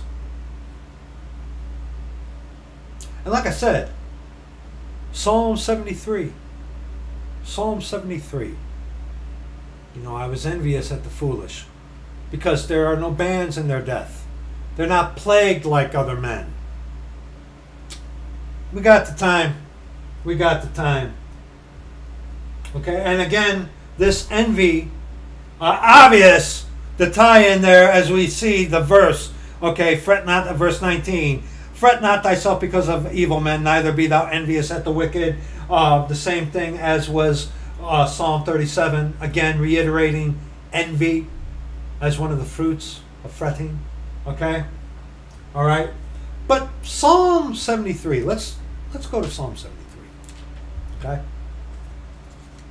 Psalm 73. Psalm 73. Okay? Truly God is good to Israel, even to such as are of a clean heart. But as for me, my feet were almost gone. My steps had well nigh slipped. For I was envious at the foolish when I saw the prosperity of the wicked. Or you could say that Asaph, he was fretting. For there are no bands in their death, but their strength is firm. They are not in trouble as other men, neither are they plagued like other men. Therefore pride compasseth them about as a chain. Violence covereth them as a garment. Their eyes stand out with fatness. They have more than heart could wish. They are corrupt, and speak wickedly concerning oppression. They speak loftily, high up, you know. They set their mouth against the heavens, and their tongue walketh through the earth. King Nebuchadnezzar, is not this great Babylon that I have built for the glory of my kingdom and the glory of my majesty? Daniel chapter 4. Okay? They set their mouth against the heavens, and their tongue walketh through the earth. Therefore his people return hither, and waters of a full cup are wrung out to them. And they say, how doth God know? And is there knowledge in the Most High? Behold, these are the ungodly, who prosper in the world. They increase in riches. Verily, I have cleansed my heart in vain. I washed my hands in innocency. When you start to fret, and you see these kinds of things, exactly this can happen. To a saint even. We can behave foolishly. We can behave as if we say in our heart there is no God. Saints don't say in our hearts that there is no God. That's impossible because the Lord is within us. Okay? Okay, but let's continue. But we sure can behave as if we say in our hearts there is no God. Can't we? Can't we? Okay? Behold, these are the ungodly who prosper in the world, they increase in riches. Verily I have cleansed my heart in vain, and washed my hands in innocency. For all the day long have I been plagued, and chastened every morning. If I say, I will speak thus, behold, I should offend against the generation of thy children. When I thought to know this, it was too painful for me, until I went into the sanctuary of God.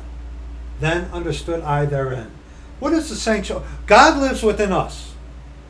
So that sanctuary that is for us, saints, is prayer. Spending time with Him in the Scriptures. Having fellowship with one another. Okay? But that sanctuary that you, the saint, have today is that time of prayer with the Lord because He dwells within you. Okay? This sanctuary, he's talking about the actual physical temple thing. God does not dwell in temples made with hands. Ye are the temple of the Holy Ghost. Okay? Let's continue. Surely thou didst set them in slippery places. Thou castest them down into destruction. How are they brought into desolation as in a moment? They are utterly consumed with terrors. As a dream when one awaketh, so, O Lord, when thou awakest, thou shalt despise their image. Thus my heart was grieved. I was pricked in my reins. So foolish was I, and ignorant. I was as a beast before thee. Nevertheless, I am continually with thee. Thou hast holden me up by thy right hand. Thou shalt guide me with thy counsel, and afterward receive me to glory. Whom have I in heaven but thee? And there is none upon earth that I desire but thee. Amen, amen. Why wasn't this a part of my notes?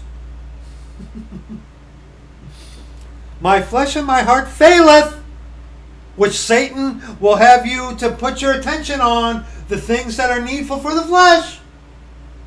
God knows what you need, but first seek Him. The real Jesus, who is God the Father. Not the ones that the Christians tell you about. Okay? My flesh and my heart faileth, but God is the strength of my heart, and my portion forever. For lo, they that are far from thee shall perish. Thou hast destroyed all them that go a-whoring from thee. But it is good for me to draw near to God. I have put my trust in the Lord God, that I may declare all thy works. Amen. Amen. Alleluia. Amen. Alleluia. Amen. Amen. Amen. Amen. Amen. So, here's a good warning about fretting. To fret. Okay, now, Isaiah chapter 8. Isaiah chapter 8. Verses 16 on to verse 22. Now, we as saints, we do not say in our hearts there is no God. We can't. We can't. That's impossible for us saints. We can behave foolishly. We can deny God. Yes, we can. We're going to address that. But we don't say in our hearts that there is no God. We can't, because God dwells within us. Okay? We can't. But those of you who allow yourself to fret, to stress, to worry, as it were, about the things of this world and not going to the true Lord. Isaiah 8, verses 16 on to verse 22. Bind up the testimony, seal the law among my disciples. We are in the ministry of reconciliation, having the word of reconciliation. Okay? And I will wait upon the Lord, that hideth his face from the house of Jacob, and I will look for him. Okay? Behold, I and the children whom the Lord hath given me are for signs and for wonders in Israel, from the Lord of hosts, which dwelleth in Mount Zion. And what are we reading to? Verse 22. And when they shall say unto you, seek unto them that have familiar spirits, and unto wizards that peep and that mutter, should not a people seek unto their God, for the living to the dead? Wizards and familiar spirits. You know, Satan, he will have, again, the distraction, looking elsewhere rather than the Lord. There is a video on familiar spirits on the channel here. Writing that down, which will be in the description box, okay? Look at verse 20. To the law and to the testimony, if they speak not according to this word. Okay? Search the scriptures daily, whether these things be so. Study to shew thyself approved unto God, a workman that needeth not to be ashamed, rightly dividing the word of truth. Follow along in the scriptures. Okay? Read with me. Okay? I want you to read the scriptures. I want you to follow along. Okay? When you come to something where you got to pause the video and read the content, I want you to do that. I want you to be in the book. But no, Christians, their buildings, they don't even take their Bibles with them. They give them little pieces of paper with all the stuff on them. They don't encourage them to seek the Lord themselves through the scriptures. To the law and to the testimony, if they speak not according to this word, it is because there is no light in them. Not the light that is behind the eyes having life, but light. And who is that light? That's not a capital L light there, but the Lord Jesus Christ. But also keep in mind that Satan himself is transformed into an angel of light. And no marvel that his ministers are transformed as the ministers of righteousness. Yeah.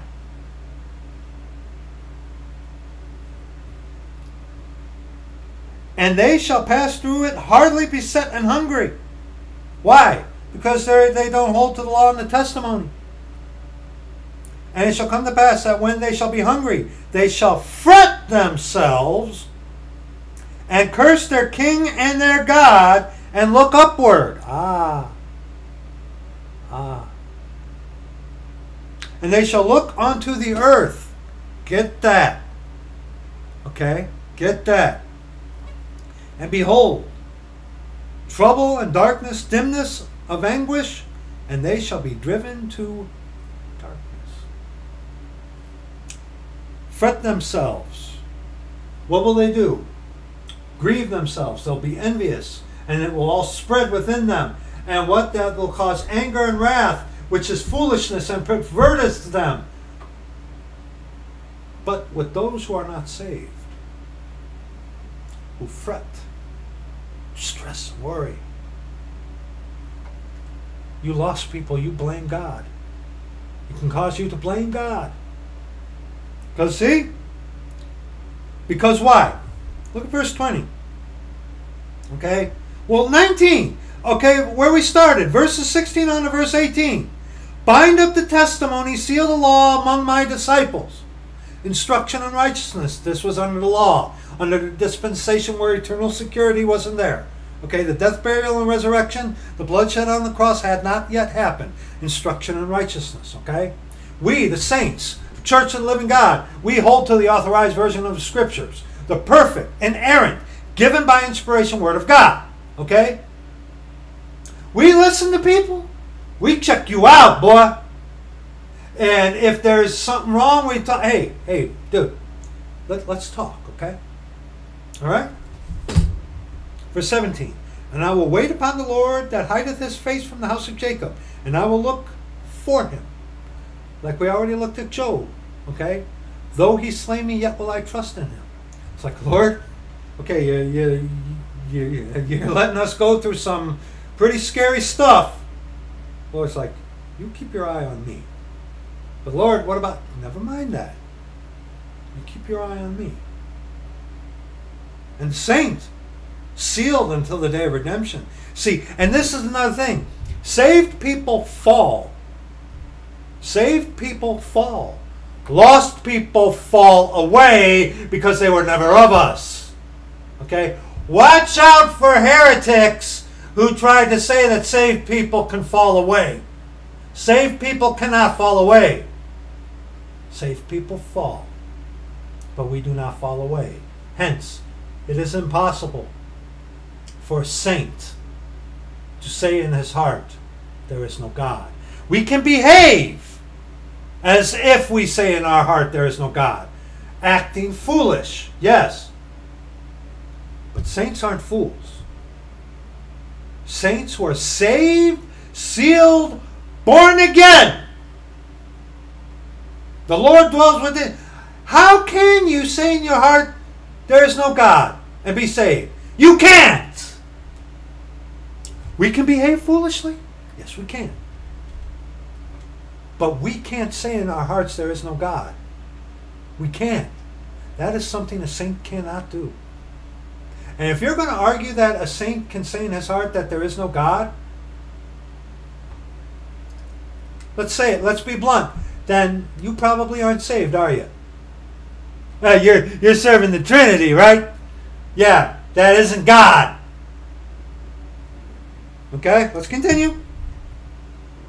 Behold, I and the children whom the Lord hath given me are for signs and for wonders in Israel, from the Lord of hosts, which dwelleth in Zion. And the Jews require a sign. What's the sign unto the Jews today when they see Gentile saints witnessing unto them of their God? That's their sign for them today.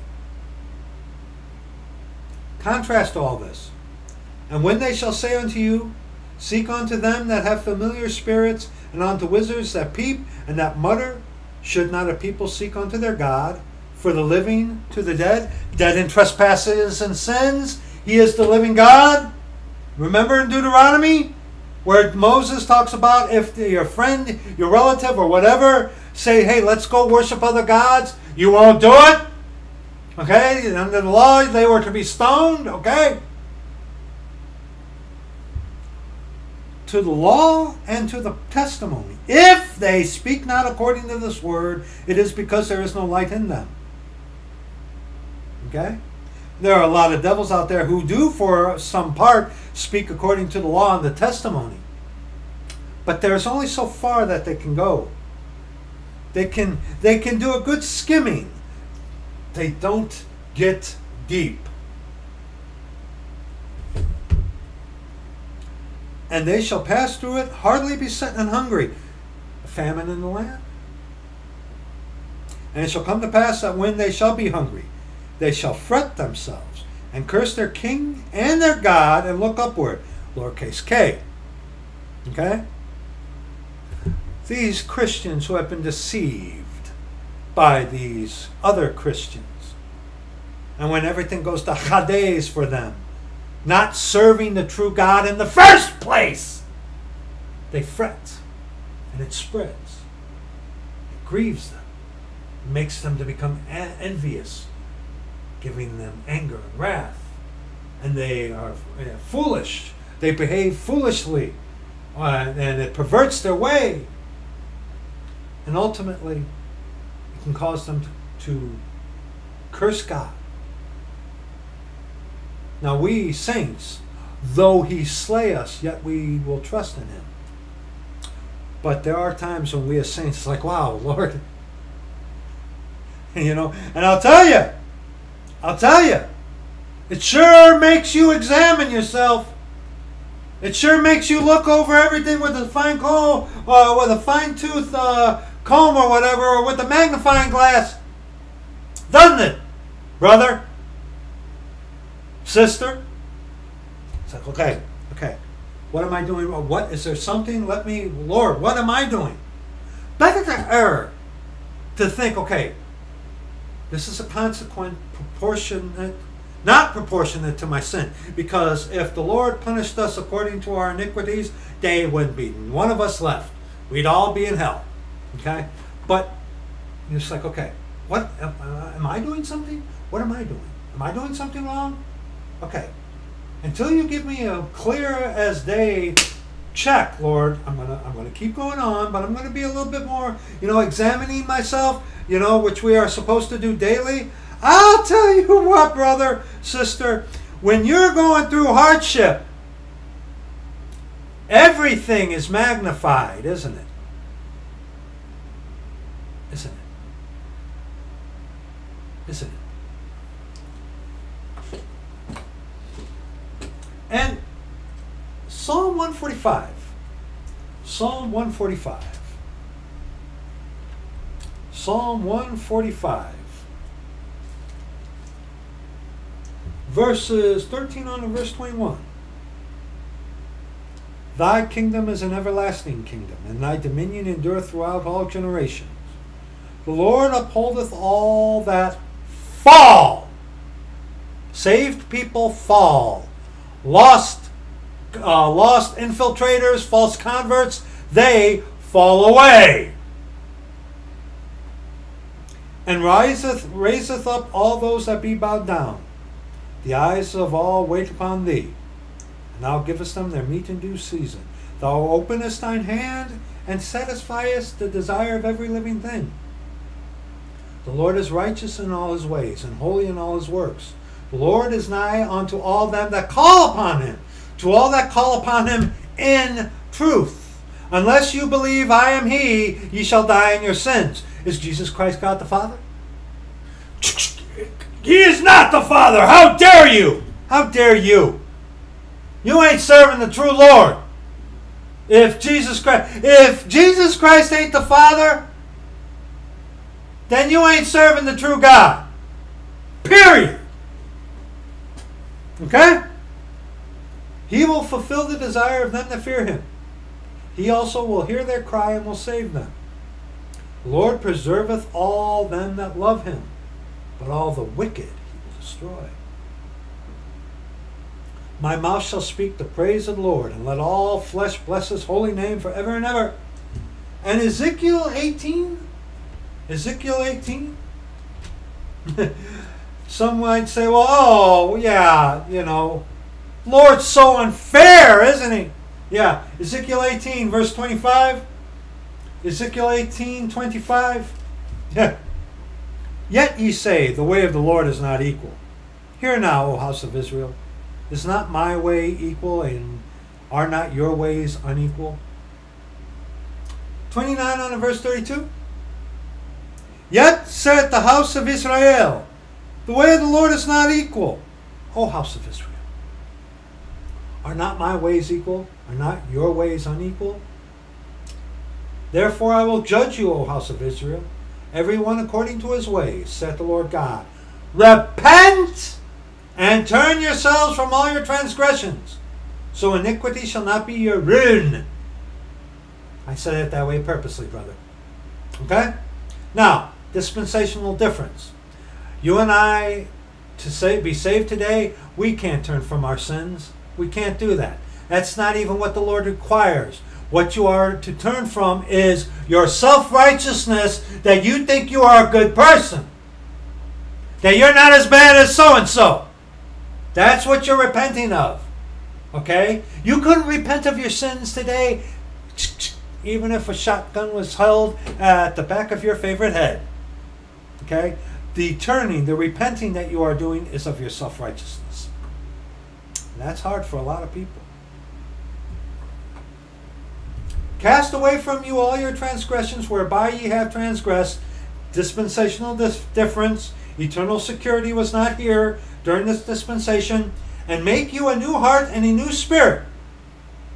For why will ye die, O house of Israel? And you did that by keeping the law. Different dispensation, instruction in righteousness. For I have no pleasure in the death of him that dieth, saith the Lord God. Wherefore, turn yourselves and live ye.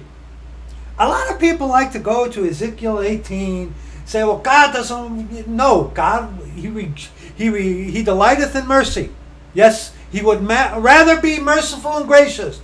Yes, our Father would.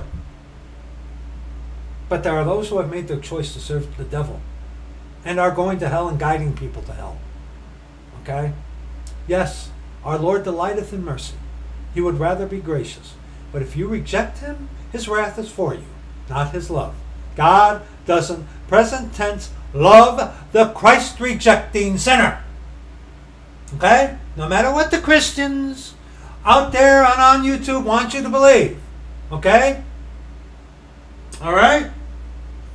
2 Timothy chapter 2. 2 Timothy chapter 2. Okay? 2 Timothy chapter 2, verses 8 on to verse 13. Remember that Jesus Christ of the seed of David was raised from the dead according to my gospel, wherein I suffered trouble as an evildoer, even unto bonds.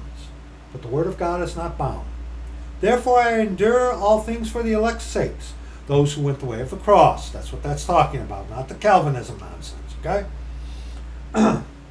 That they may also obtain salvation which is in Christ Jesus with eternal glory. It is a faithful saying.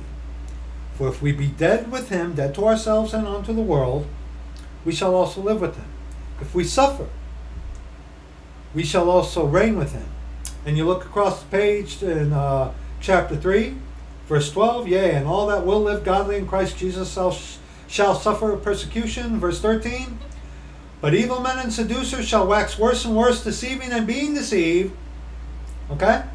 Go back to verse 12. If we suffer, we shall also reign with him. If we deny him, he also will deny us. Now, this is not talking about eternal security. We fret against the Lord. We fret. We deny him, not keeping our eyes focused on him. Deny him by walking contrary to the word. Deny him by allowing the boisterous wind to distract us. Deny him and doing ill will with his provision. Denying him, and it's like, hey, I wanted you to do that, but you didn't do it, okay? He will deny us. He also will deny us. Not eternal security. Let's read verse 13. If we believe not, yet he abideth faithful, he cannot deny himself. See, verse 13 ought to be enough to tell you that the denying of us is not our salvation, okay?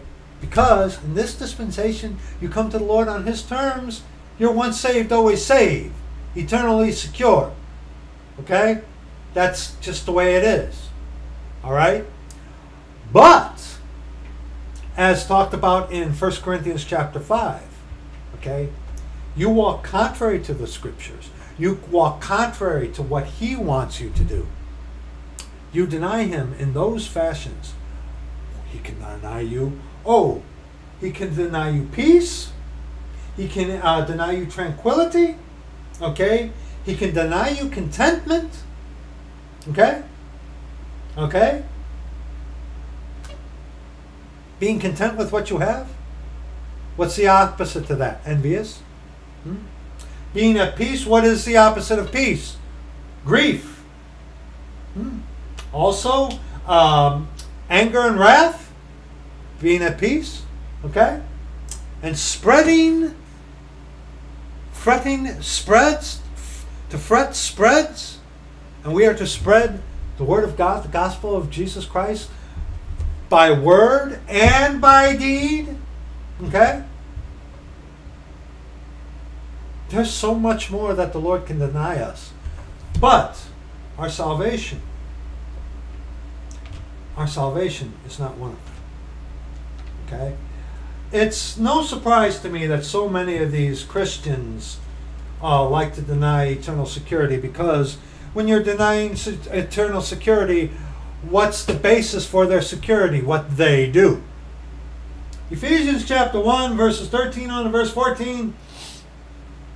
In whom ye also trusted, after that ye heard the word of truth, the gospel of your salvation, in whom also after that ye believed, ye were sealed with that Holy Spirit of promise, which is the earnest of our inheritance until the redemption of the purchased possession unto the praise of his glory. Okay? Ephesians 4, 29 on to 32. Let no corrupt communication proceed out of your mouth. That entails profanity, but more so speaking doctrine contrary to the salvific doctrine for today.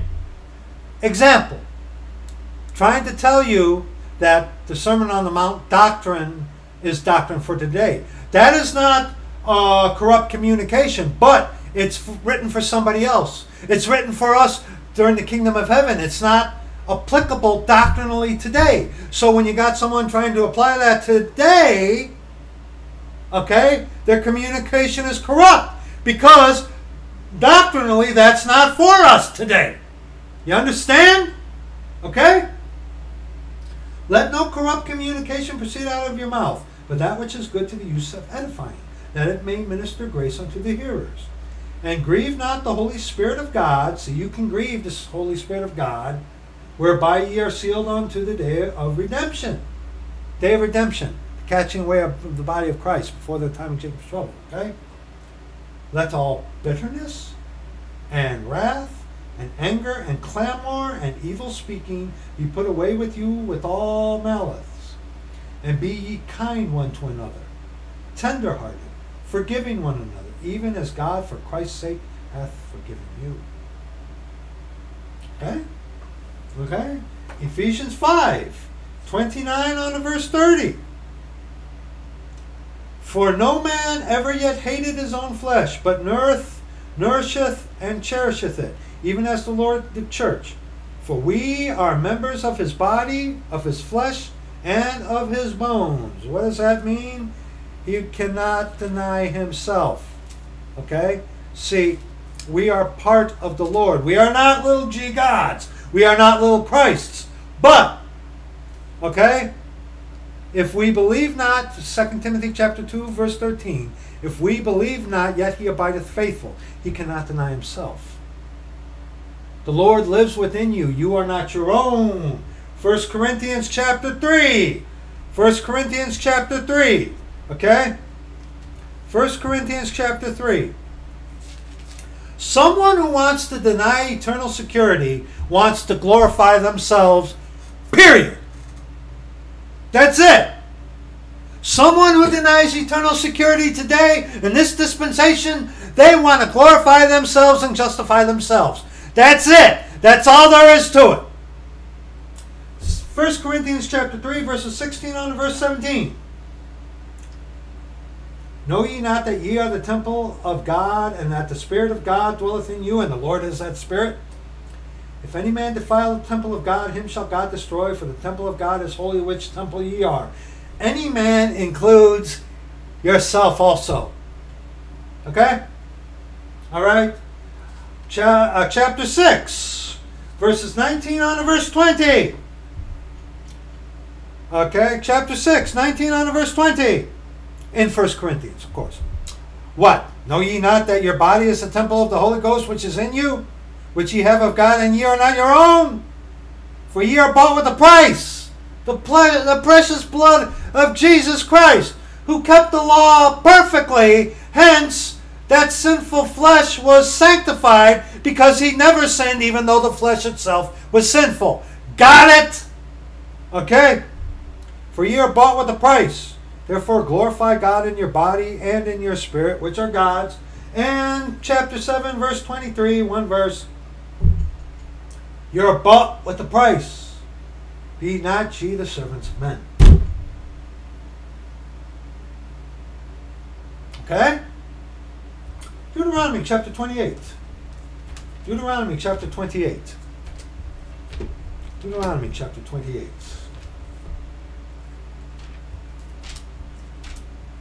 verses 20 on to verse 22.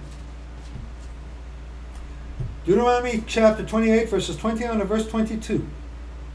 See what happens when we get out of fellowship with the Lord. The Lord shall send upon thee cursing, vexation, and rebuke, and all that thou settest thine hand unto for to do until thou be destroyed, and until thou perish quickly because of the wickedness of thy doings, whereby thou hast forsaken me. Of course, this is for another dispensation where eternal security wasn't there. But remember, 1 Corinthians chapter 5, to deliver such a one unto Satan for the destruction of the flesh, that the spirit may be saved in the day of the Lord Jesus. You mess around on the Lord and get away from him to a point to where he has to kill you,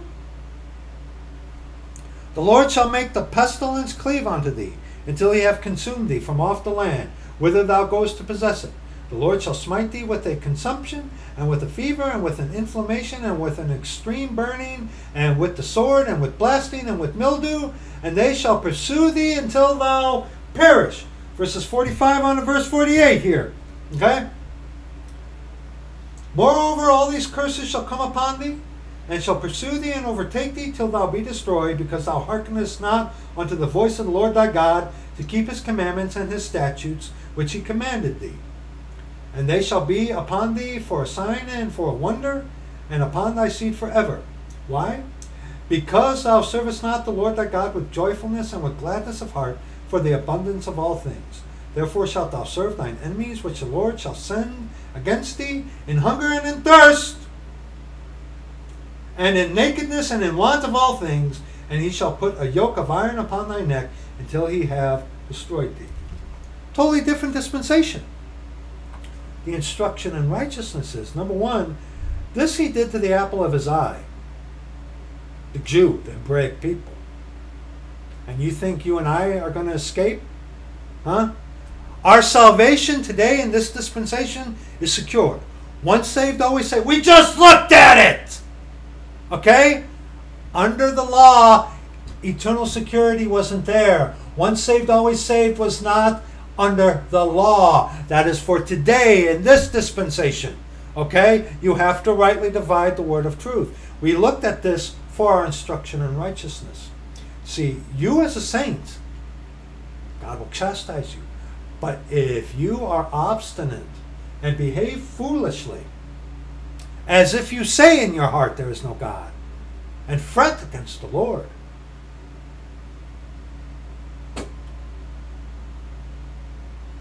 he'll hand you over to Satan. You'll go to heaven, saint, but your life will be a mess. You'll be of no use to the Lord. Your testimony will be shot. There are so many things you can lose. Salvation is not the thing that you can lose. Why? Because it's not yours. It's the Lord's. He dwells within you. It's not your salvation. It is the gift of God. Comprende? Okay? 58 on to 61. If thou wilt not observe to do all the words of this law that are written in this book, that thou mayest fear this glorious and fearful name, the Lord thy God, then the Lord will make thy plagues wonderful, and the plagues of thy seed, even great plagues, and of long continuance, and sore sickness, and of long continuance. Moreover, he will bring upon thee all the diseases of Egypt, which thou wast afraid of, and they shall cleave to thee. Also every sickness and every plague which is not written in the book of this law, then will the Lord bring upon thee until thou be destroyed. Okay? And this thing about grief, okay? This thing about grief, again, fretting is a grief, all right? We looked at that to show you that saved people fall. Saved people do not fall away. And when we as saints allow ourselves to fret, it's very dangerous for us. But praise the Lord, for he is merciful. And he will not deny himself. Okay? We deny him.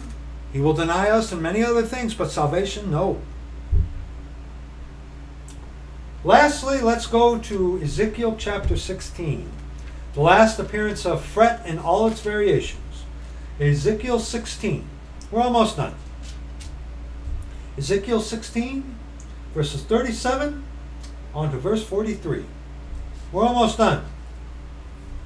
Behold, therefore, I will gather all thy lovers with whom thou hast taken pleasure, and all them that thou hast loved, with all them that thou hast hated. I will even gather them round about against thee, and will discover thy nakedness unto them, that they may see all thy nakedness. See, you're not saved and you're fretting, letting worry get the best of you, stressing. You're not saved? Wow. These are the things that will behold you not being saved. Utter destruction. And your destruction that comes to you will put you into hell. And I will judge thee as women that break wedlock, and shed blood are judged. And I will give thee blood and fury and jealousy. And I will also give thee into their hand, and they shall throw down thine eminent place, and shall break down thy high places. They shall strip thee also of thy clothes, and shall take thy fair jewels, and leave thee naked and bare. What are we reading to? Verse 43. They shall also bring up a company against thee, and they shall stone thee with stones, and thrust thee through with their swords. And they shall burn thine houses with fire, and execute judgments upon thee in the sight of many women. And I will cause thee to cease from playing the harlot. Thou also shalt give no hire any more. So I will make my fury toward thee to rest, and my jealousy shall depart from thee, and I will be quiet, and will be no more angry. Because thou hast not remembered the days of thy youth, but hast fretted against me in all these things. Behold, therefore, I also will recompense with an S, a verb, thy way upon thine head, saith the Lord God. And thou shalt not commit this lewdness above all thine abominations. Fretted me in all thy things. Grieved. Again, link on to grief. Grieve. Woe unto us when we grieve the Lord. Grieve not the Holy Spirit of God, whereby ye are sealed until the day of redemption. Brother, sister, saved, born again. You get drunk, the Lord is in you. You're not getting the Lord drunk, but the Lord dwells within your body that you have put intoxicants into. Hey, saint, you're struggling with pornography? Your little fingers do the walk into the porn site? Your eyes are seeing that filth? The Lord is in you, seeing what you see.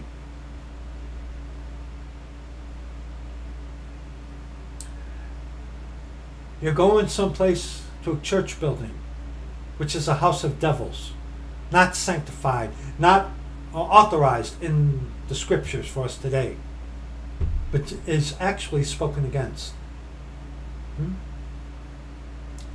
You're taking the Lord with you. The Lord is going with you when you go to someplace you shouldn't go. And as a saint, when we fret, okay, again, let's look at the fruits of fret. Number one, it spreads. Number two, it causes grief.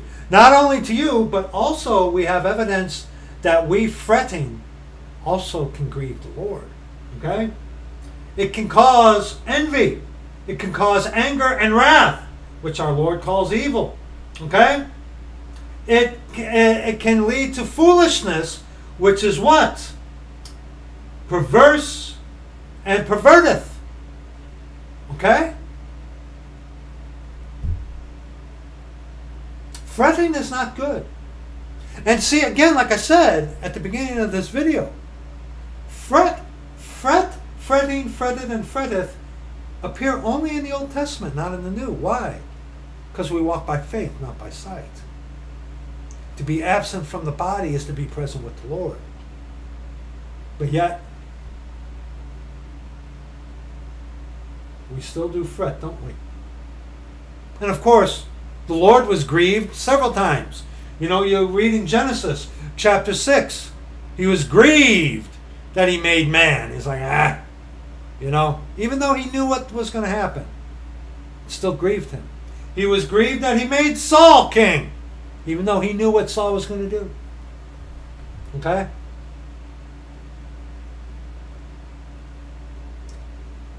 Have you been convinced that fretting, worry, stress, we're not to be oblivious. We're not to be flippant. No. But Romans chapter 8, 32 unto the close of the chapter, and then we'll be done. See how we did that? Romans 8, verses 32 on to verse 39. He that spared not his own son, but delivered him up for us all, how shall he not with him also freely give us all things, according to his desire? He will not deny himself. He cannot deny himself. We deny him, he will deny us. If we believe not, yet he abideth faithful. He cannot deny himself. See, that seal, eternally secure. That seal until the day of redemption, okay? Who shall lay anything to the charge of God's elect? It is God that justifieth. Elect there, again, you wicked Calvinist. It's not elect and non-elect as taught by your Messiah, Calvin. No. Elect, the elected way of the cross. Okay? Who is he that condemneth? It is Christ that died, yea, rather, that is risen again, who is even at the right hand of God, who also maketh intercession for us. Who shall separate us from the love of Christ? Save people. Shall tribulation, or distress, or persecution, or famine, or nakedness, or peril, or sword? Wow, Lord, do you really love me? You're letting me go through all this stuff. Think about that. When you say something like that, when that happens, read you Isaiah 53. Yeah. When you start thinking, oh, Lord, you don't love me because you're letting me go through these things, read Isaiah chapter 53. And then you get on the floor and you snot yourself in tears and repentance like, Lord, I'm so sorry I ever even thought that. See? The thought of foolishness is sin. As it is written, for thy sake we are killed all the day long. We are counted as sheep for the slaughter. Nay, in all these things we are more than conquerors through him that loved us. Death, burial, and resurrection. Shed blood on the cross. For I am persuaded that neither death, nor life, nor angels, nor principalities, nor powers, nor things present, nor things to come, nor height, nor depth, nor any other creature, and Satan, remember, is a created being, remember that, shall be able to separate us from the love of God which is in Christ Jesus our Lord.